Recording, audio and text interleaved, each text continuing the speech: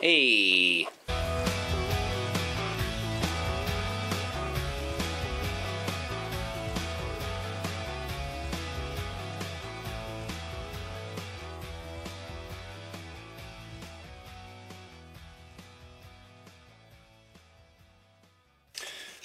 So, I want to take a minute and actually just talk about prepping 3D printed axle housings. We do an awful lot of these now. As you know, all of our factory built trucks come with these delicious axle housings on them. We've been using these since 2014, so fear not. They're crazy strong, they work good, they look great, and you know, it's pretty legit right there. This is a Delta rear axle housing. So I'm going to spend a few minutes talking about axle prep, because of course these are laser sintered nylon. They're actually made out of a dust bed of nylon particles, and then they're all lasered into this particular shape. Then they knock off the dust and you end up with this. It comes in white out of the printer. It's all white nylon, and then they get a bit of a polish done on them and dyed black. So let's talk about actually prepping these before assembly. So first of all, we're going to talk about the rear housing. I want you to check this through here. You can see through this axle housing. See that? You can see right in the end. You can see right through it, and that's super important, because what can happen with these is that while these are being laser printed, sometimes there can be some dust left in the hole here from the printing process. It doesn't get knocked out after the print. And then when they go to put them in the dye, of course, they're dyeing them into a wet bath, and then that dust that's actually caught in there gets wet, and then it kind of hardens into a bit of a goo, and so you really need to clean that out. And so I'm recommending you take a drill and put the drill in the end of the housing on your drill and actually twist out all of that dust that's in the axle housing. And you can tell right away if there's dust in there, because it's either round if it's clean, or it's kind of a D hole. If it's not clean, it'll kind of look like a D hole inside, or it'll actually be plugged solid and you won't be able to see through it at all.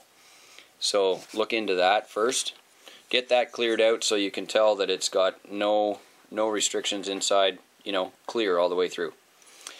The next thing you're going to do is also go through all of these holes here. There's mount holes on here for leaf springs.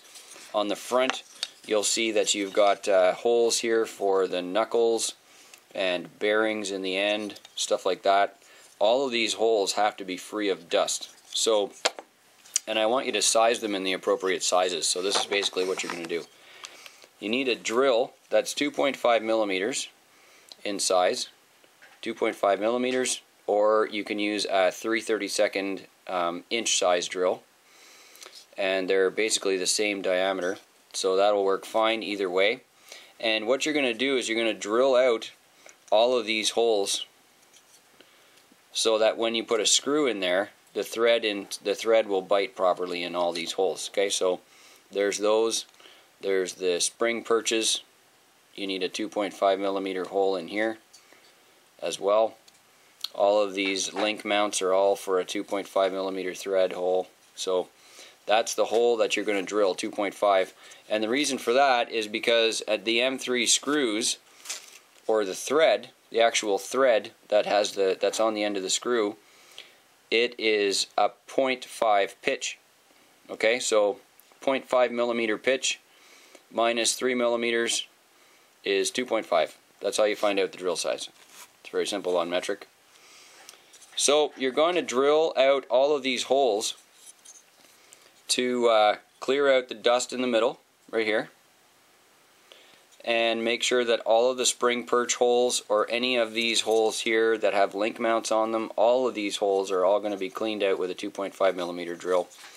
And the knuckle holes on the front end of a GCM axle, these knuckle pin holes also have an M3 set screw in them, so you're going to use the same drill, the 2.5 drill, and run that through. Okay, you can just run that straight down like that all the way in. This is also 2.5. All of these holes are 2.5 for the link mounts. Okay, and you're just going to put it in there on your drill and clean out all the dust out of the holes and make sure the holes are nice and round. Okay, doesn't take a lot of work to actually do that, but that's a really important step. And one of the reasons why is because nylon dust is extremely dense. So it makes a great axle housing, but it doesn't compress very well. So for instance, in this hole right here, is actually, the hole bottoms out inside the diff part, right inside there.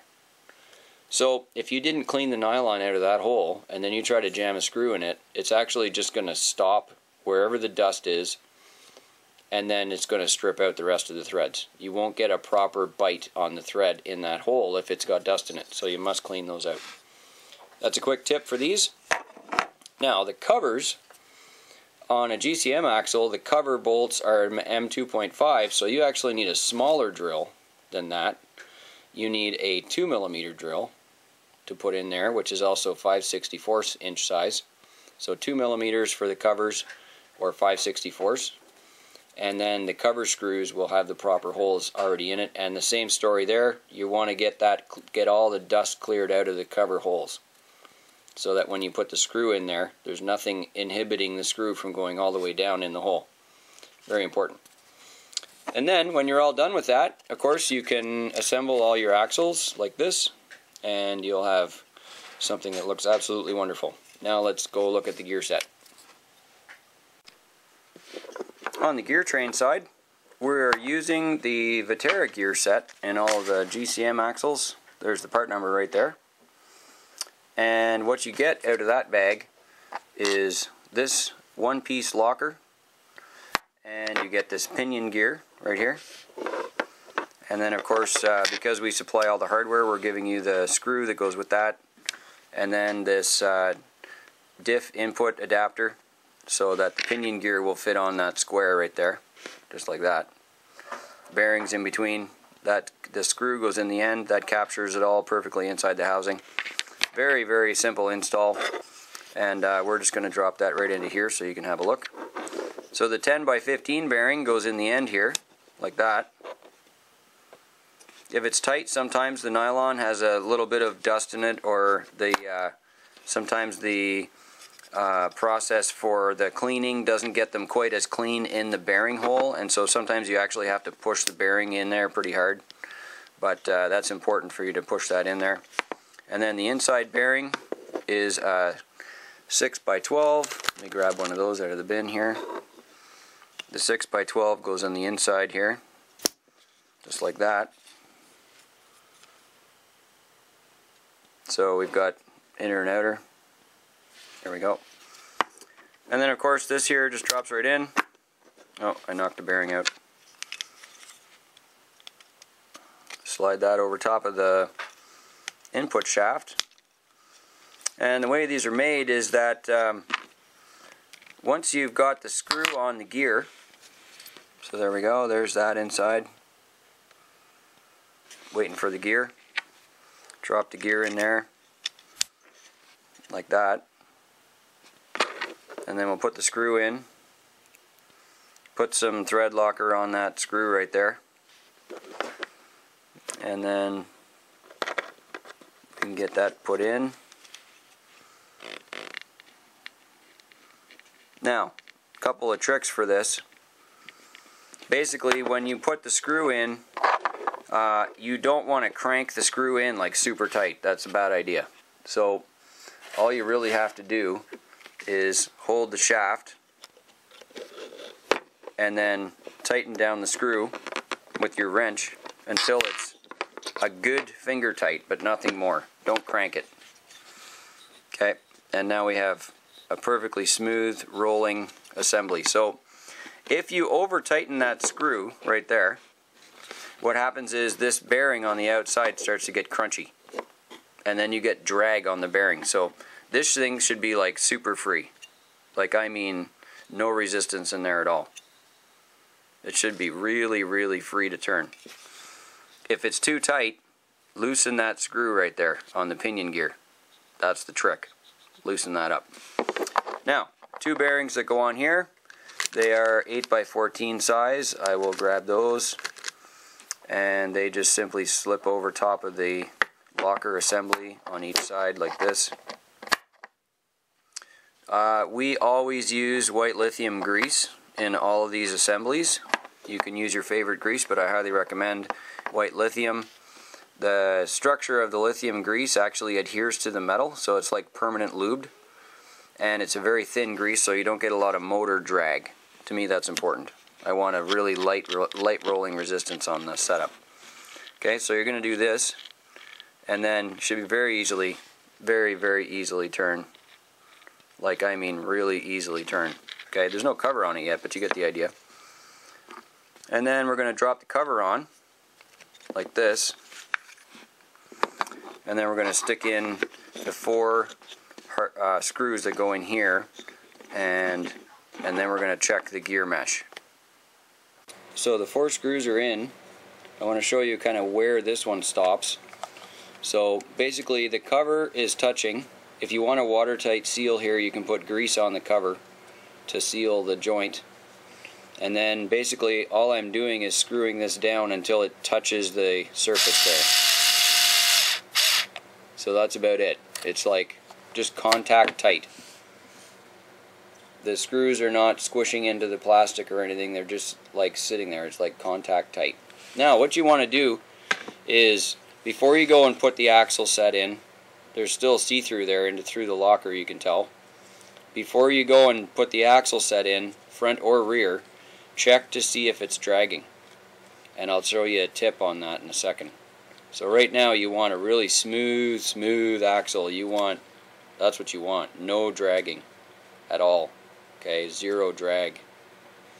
But sometimes when you assemble these 3D printed parts, sometimes the gear set will have a very slightly different bearing alignment in it, very slightly, tiny bit. And if that's the case, you can actually fix it now that the cover's on, because the cover holds the bearings onto the housing. So what you do, you take a drill bit like this with the flat end of the drill bit, and you stick it into the shaft hole, and you put it in so it's opposite the gear set. So the ring gear's over here. This is the flat side of the locker. Okay, this is the ring set on this side. Put a drill bit on that side, and then you're going to tap the drill bit end that way. So what you're doing is actually pushing the ring gear and the locker away from the pinion, and that will seat the bearing on the outside of the ring. Okay, so you just have to tap this in with a hammer like that, and I usually do this in one step just by smashing it onto my bench. I just kind of, crash it on my bench, but I don't feel like making that amount of noise right now. So you bang that with the drill, and then that will seat the bearing on the outside of the ring gear side. And it's pretty easy to tell the ring gear side because there's a bump on the cover, there's a bump on the housing, you know what I mean? So that's the ring gear side, and you want to push the locker into the ring gear side to seat this bearing beside the ring gear. And when you do that, you'll get 0 drag. You should have 0 drag in the axle housing like that. Just none. 0. It's so great. And now you can put the rest of the axle set in, put the end bearings in. Now you can actually finish the housing because you've got all the internals set properly. That's a major trick right there. So we're all finished up with these. Got the wheel hexes on here. Got the all the bits. So we're pretty much ready for an axle install. These are good to go. That's Delta. This is a front Delta axle here, right side. Front Delta axle, left side. And then while you were out, I also built a bunch of these, which is a 172 Rover radius arm axle. Built a bunch of these. This is a Bauhaus RC product, and the only difference in that is that these holes, these screws here on the inside of the cover, they're actually M3s, and all of the GCM axles use a smaller M2.5, so the drill size is different for these two. But that's the only difference in the assembly, the same knuckles. Now what I love to do on these is, while I can still get at the knuckle really easily, I like to just put just a tiny little shot of lubrication in there on the CVD. So where the CVD slot is right there on the inside, I usually use this stuff here, fluid film, and I'm just going to squirt a tiny little shot in there, tiny shot, like just the smallest little drip, just like that. And this stuff is kind of waxy. It manages to get into the axle shaft, but then it becomes waxy and a little thicker. So it works its way right into the joint, like you can even feel it right away. That little tiny bit of lubrication just makes a huge difference in there. So so smooth now, like so smooth. The whole dry feeling is totally gone. And to me, that's just a really good way of prepping the axle for, its initial use. And after that, you're going to have to keep them up and do a little bit of lubrication in there when they get wet or anything like that. But that's pretty much assembling some nylon axles. So I hope that helped you out with some tips. Hopefully, if you have any questions about assembling any kind of 3D printed nylon axle housings, you can write them in the comments, and we'll be happy to answer your questions and try to get you up on the trail and doing well and ready to go. We'll see you out there.